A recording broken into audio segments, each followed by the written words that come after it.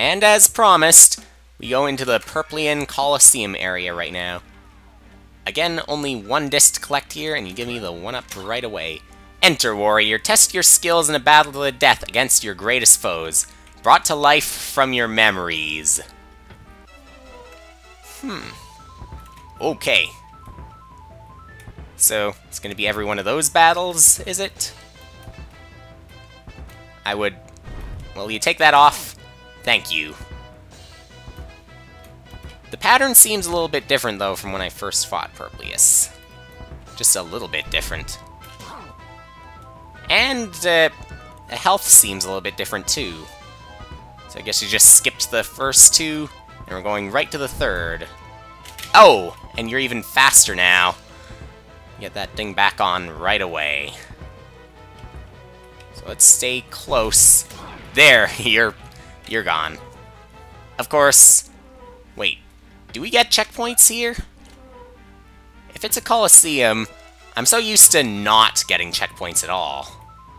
So... Maybe because it's Abducted Toad? Because there's a checkpoint for every room? Or maybe not. Okay. Just give me what I need to get up there. Okay, only 3 hits again. Wait, it's windy now? Did I have the wind before? Well, let's jump, and remember, ducking, that'll help you out here. It'll give you some stability. A bit more than not holding the arrow keys at all when trying to jump. Okay, there we go, another hit. Probably gonna be another recovery after that. I wouldn't be surprised if I did not get a checkpoint, and after all this, maybe it's not gonna be that bad, because if it's anything like the rest of Abducted Toad, we have to beat all 4 levels if we want that airship. Okay, we got that. And the wind's gone now. So still don't need the recovery yet. We go on to the next one, which will be... sure it would be. This may be the one that gets to me. Okay, down you go. At least with only 3... And I'm gonna miss the recovery, too, sure. And I'm gonna completely miss that. Whoa, too much focus here. Way too much focus. But there... I might actually do this in one go. Okay. I could use the recovery now. Wow. Give me the water. I think I know what we're gonna have next. Let's enter this. But maybe I'm gonna wind up losing here. Maybe not, though, since you presumably have slightly reduced health.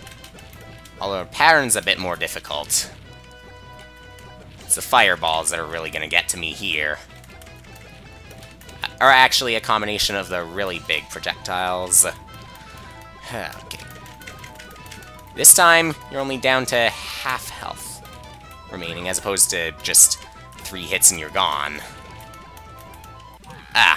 Now we get to see. Where do you take me? Yep, all the way back to the beginning.